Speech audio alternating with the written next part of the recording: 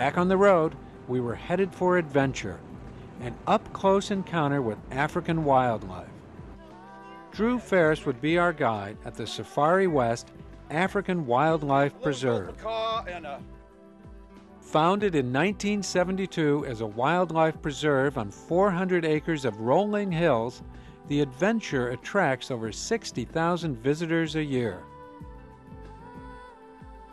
We opted for a tour in a classic Dodge Power Wagon, the perfect vehicle for a trek into the backcountry.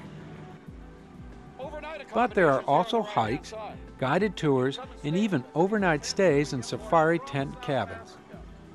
We have different sections. We have a 12-acre section, a 100-acre section, a 100-acre section, a 150-acre section. So in other words, we have our animals commingling and herds with other herds, things like this, which makes a very interesting experience when we drive you out into the middle of many different herds of animals.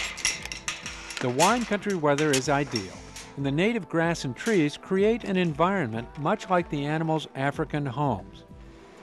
Drew and the safari founders, Nancy and Peter Lang, also live here. Welcome to our home. Our pets are a little different than everybody else's. Certainly a little taller. The herds of giraffes were tall and nosy. They wanted to know who these strangers were in their homes. Many of the animals were born here.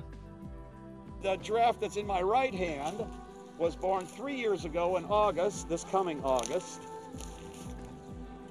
And the one that's in the middle was 2 years ago this month. So we've had a number of babies. Where do you find a vet that knows what to do with a giraffe?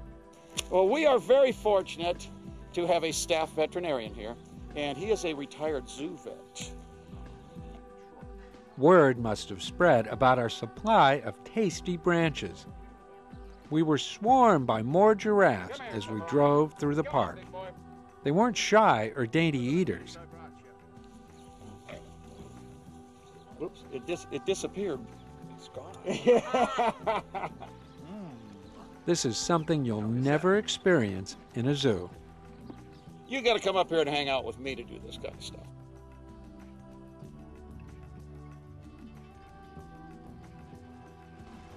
Nubian Ibix, Kudus, Cape buffalo, rhinos, and more can be found on a trek through Safari West. We could understand the allure of booking an overnight stay in one of the tent cabins or joining one of the naturalists for a hike into the backcountry to see where the wild things roam. Before we left, Drew wanted to check out our wild horses. He didn't mind that we couldn't feed the Ferrari some tree branches instead of gas. I gotta have one.